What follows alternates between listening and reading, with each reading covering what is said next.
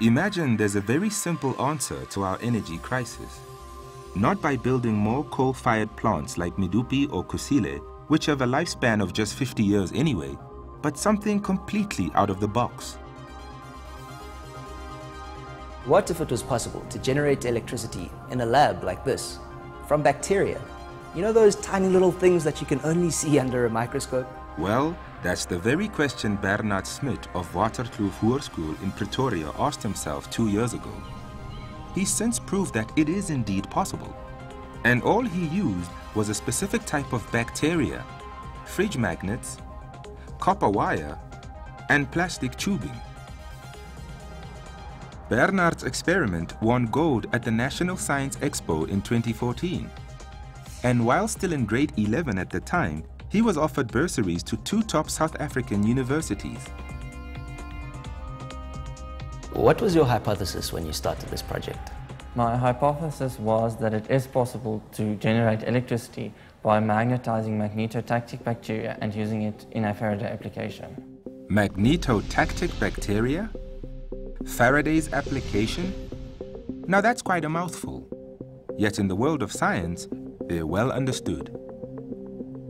In 1831, a British scientist, Michael Faraday, discovered that voltage, in other words electricity, is generated when a magnet is moved through a looped coil of copper wire.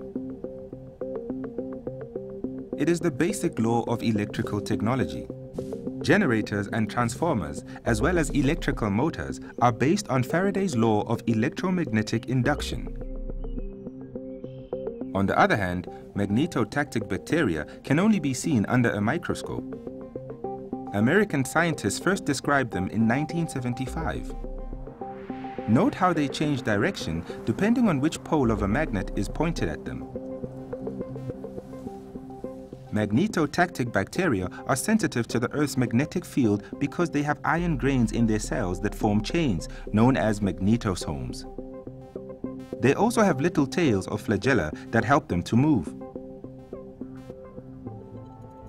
What's really interesting is that the bacteria in the southern hemisphere aligns with the magnetosomes towards the northern hemisphere and vice versa in the northern hemisphere.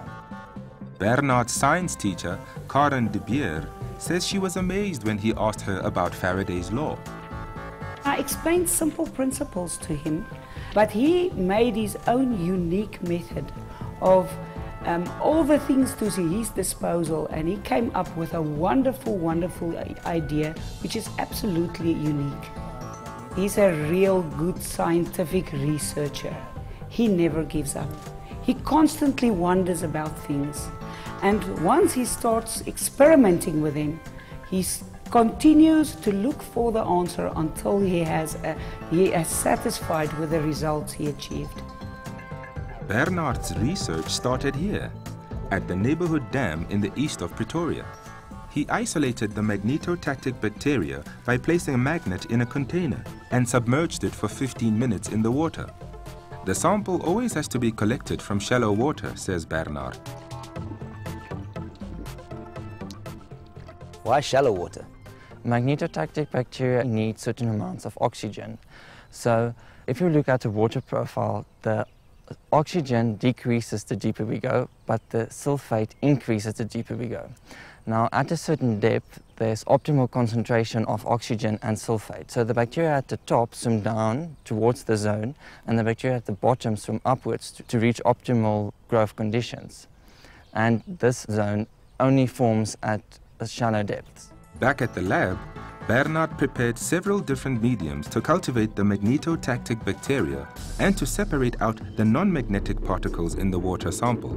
The University of Pretoria made its electron microscope available to enable him to verify that he had indeed cultivated the correct type of bacteria.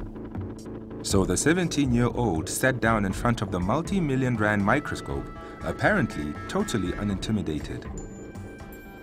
Well, I was in grade 11 when I first started at the University of Pretoria, but I weren't intimidated. I was just excited to see the results, and the professors and doctors who helped me were very positive. The one thing that was really striking is that it was all his work, so that is really why we felt that we should get involved, because we actually only supplied the support. The results were positive. There was magnetotactic bacteria in the water, and Bernard knew he was on the right track. Finally, it was time to apply Faraday's law of induction. This is a fridge magnet which I bought from my art shop, and I've placed it on a tube like this. And the reason why I use the magnet is to magnetize the magnetosomes or the iron particles inside the bacteria so that the bacteria can become magnetic. Next, he built an induction tube. I use a stick like this one and copper wire, and then I roll the copper wire on the stick like this, and then I place the copper windings inside the tube to make the induction tube. The magnetizing tube was filled with water containing the bacteria and connected to a peristaltic pump.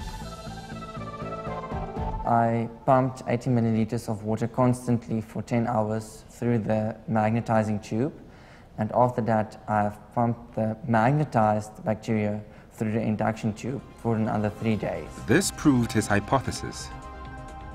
0.05 microamperes were generated. But within 3 days, Bernard was able to generate an average of 0.31 microamperes. It's not yet enough to light up a bulb, but Bernard has big plans for the future. With this research, I hope to light up South Africa.